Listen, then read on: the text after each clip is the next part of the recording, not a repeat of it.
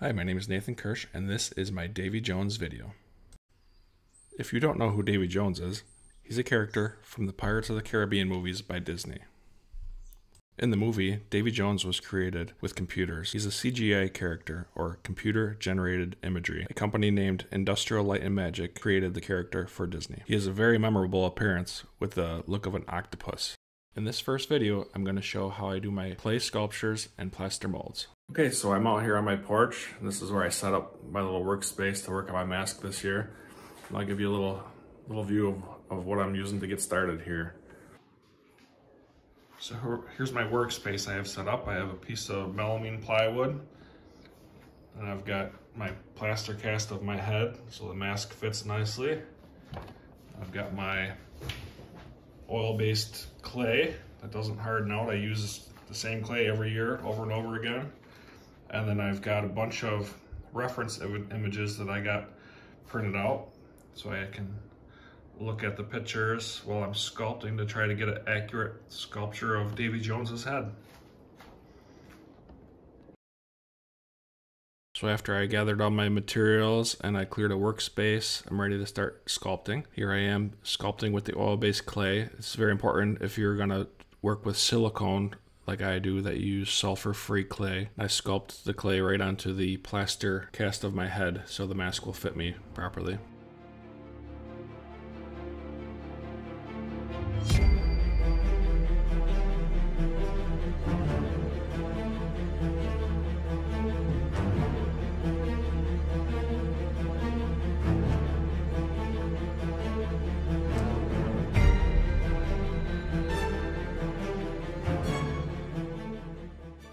It's important to have good reference images while you're sculpting to make an accurate sculpt. You can see how many times I look over at the pictures to make sure I keep it looking right.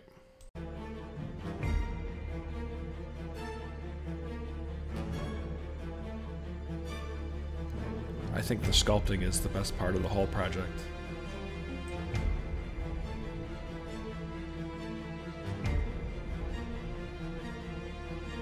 Although it's fun to work with clay, it's probably not that fun to watch in real time, so I'll speed it up.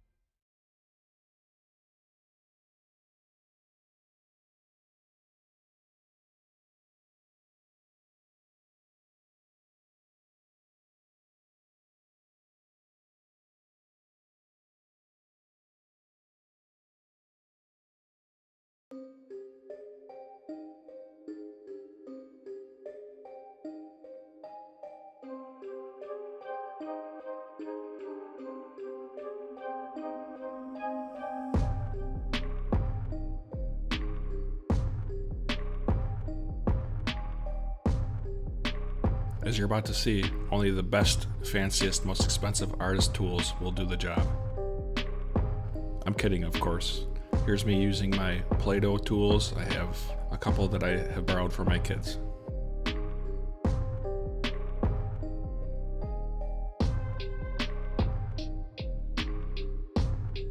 And here to get the texture, I'm using a rock.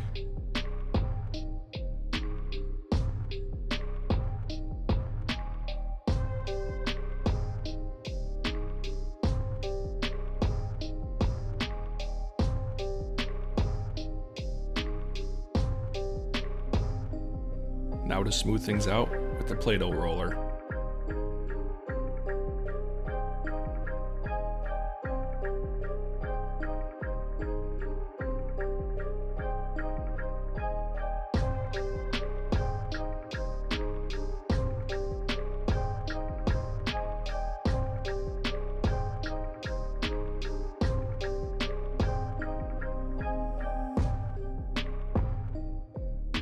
The part I'm working on right here is what Davy Jones uses to breathe through. It's called a siphon, since he doesn't have a typical nose.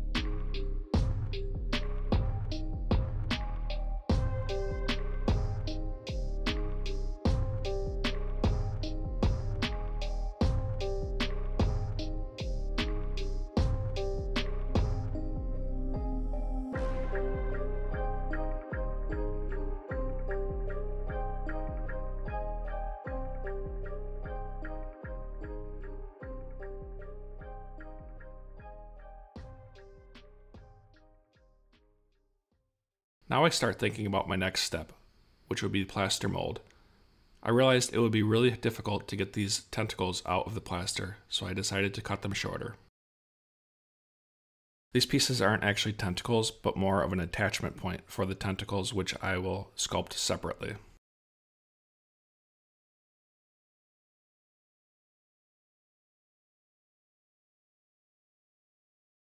Here you can see me applying heat. I do this for a couple different reasons. Especially with oil-based clay, it makes the clay easier to work with. It softens it up. It also makes it much easier to apply texture. Another reason I like it is because it slightly melts the surface so that it brings the texture into a smoother appearance, making it more natural in my opinion.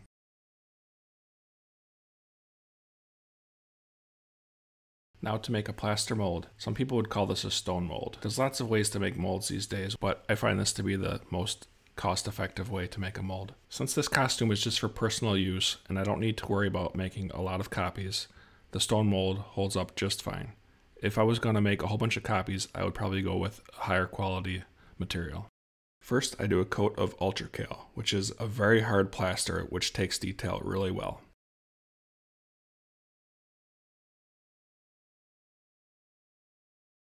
For the rest of my coats, I use plaster of Paris. Here I'm adding a second coat with plaster of Paris. I'll keep adding until I think it's thick enough so it won't break. I dump the plaster on and then spread it around with a cheap chip brush. I have a quick tip or a lesson learned. If you see I used playing cards, I wouldn't do that. They were too flimsy and they absorbed the water from the plaster and started to fall apart. Last time I used pieces of metal flashing, which worked a little bit better. It just takes more time. After my second plaster coat, I like to add some reinforcement. So I use fiberglass mesh tape. It's the same tape you can use with drywall. Now I add my third and final coat of plaster.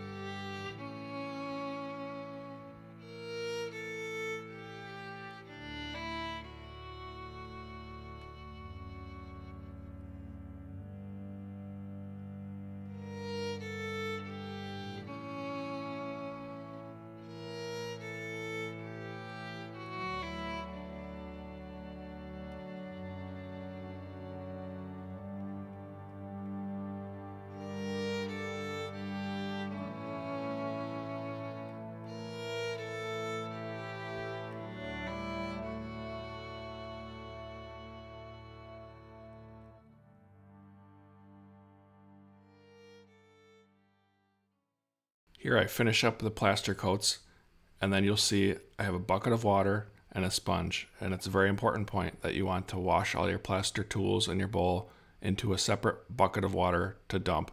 But do not dump it down your drain because it will harden inside your drain and you'll have plumbing problems. Here I'm getting ready to make the mold for the top of the head. I'm only doing the top of the head and not the full back of the mask because it'll be easier to put on and off, but it'll still have the strength to hold it on my face and make it more comfortable to wear. Petroleum jelly or Vaseline is applied with a chip brush to the plaster areas to keep plaster from sticking to plaster. Here I repeat the process to make the plaster mold, starting with hydrocale.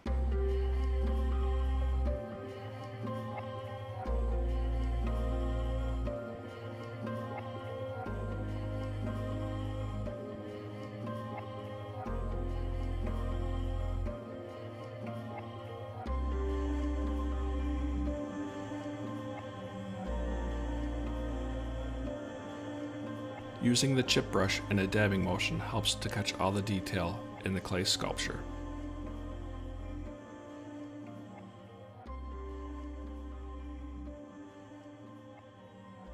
Then I repeat the process for adding multiple layers of plaster and fiberglass mesh reinforcement.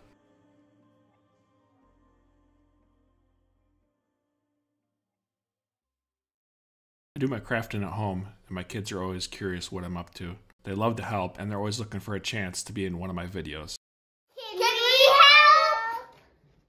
I've got just the job for these kids. The next step in the process is to remove all the clay from the plaster molds. This is a tedious task, and having little fingers actually helps to get in all the little spots. They did a pretty good job, and it's not part of the process I really enjoy anyways.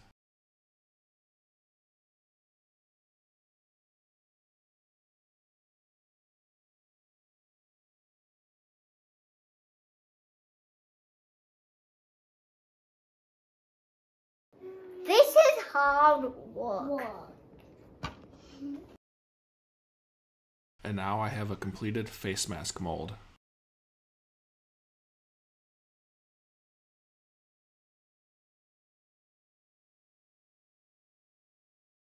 Now I can move on to a separate step. Next, I'm going to work on the chin piece. It's a separate prosthetic that I'm going to use so that the chin and the face mask are not connected. It'll give easier movement when I talk and make the mask look more realistic. The two nubs that are attached to the bottom of the chin piece are going to be used as attachment points for the longer tentacles at a later step.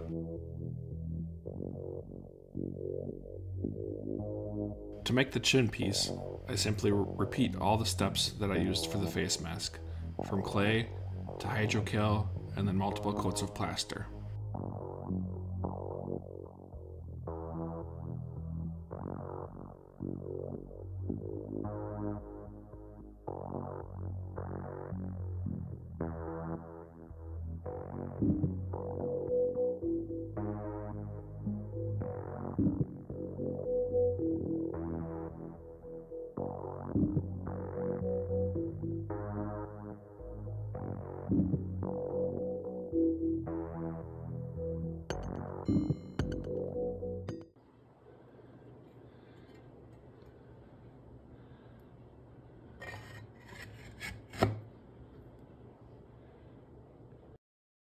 In this next part, I'll be making the part that goes behind Davy Jones's head. Davy Jones, with the appearance of an octopus, has the tentacles on the front, and then the part which would be the top of the octopus's head is actually hanging back behind Davy Jones's neck, just below his hat.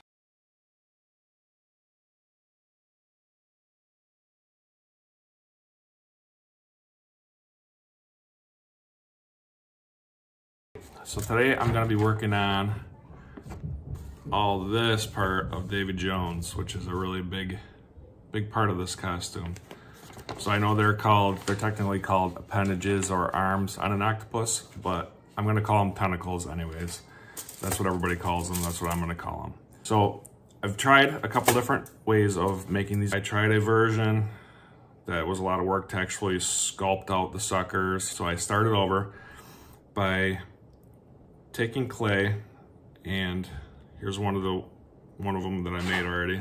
Just took clay, I rolled it up like any little kid would with Play-Doh, and I took pieces, a small roll like this, with a knife and just cut little cylinders. And then after I did that, I took my heat gun and heated up the tentacle. Then I was able to squish the little cylinders into the hot clay, since this is oil-based clay and it's really tough and it's kind of hard to get stuff to stick to without a lot of pressure and manipulation. And then once they were stuck in really good, I could just give it a little bit of a nudge and form it to make it look like a nice shape of a tentacle. Poke the center with a simple end of a paintbrush or a pencil. So I'm not gonna do an individual sculpt for every single tentacle. As you can see, he has a lot going on here. I looked it up and it says there's 46 technically on Davy Jones. I'll do a bunch, but not that many.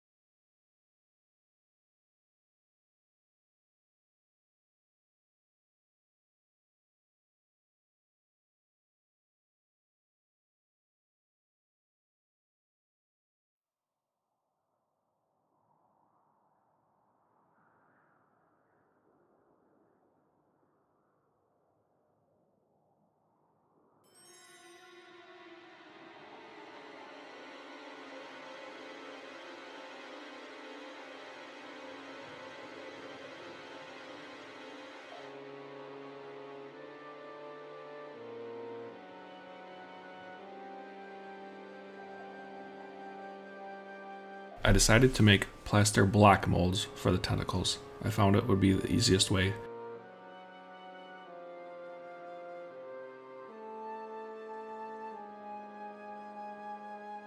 To make the block mold, first I poured some plaster into the bottom.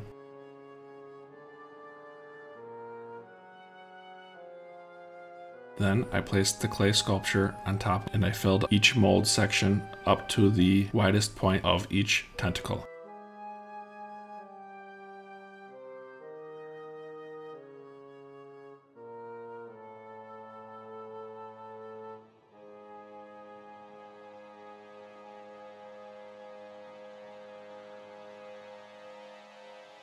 After each block was approximately halfway filled, I coated the plaster surface with a coat of Vaseline to keep the next layer of plaster from sticking to plaster.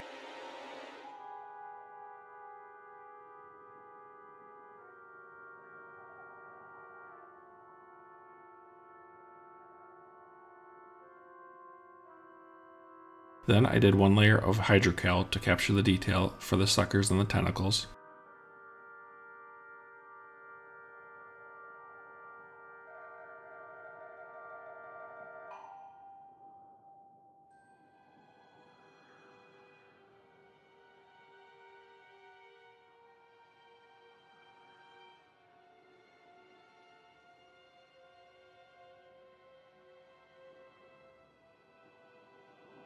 And then filled the rest of the block with plaster and reinforcement.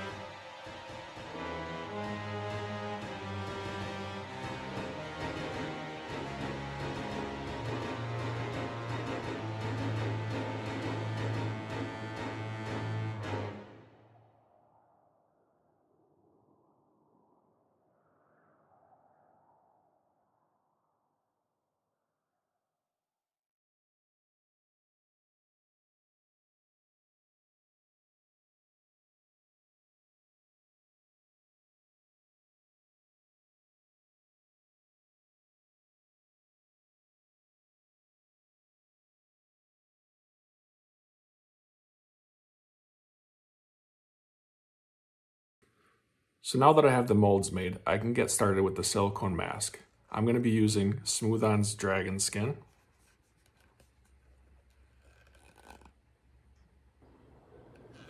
And I'm also going to try some silicone foam. It'll be a new process for me. So hopefully you join me on the next video.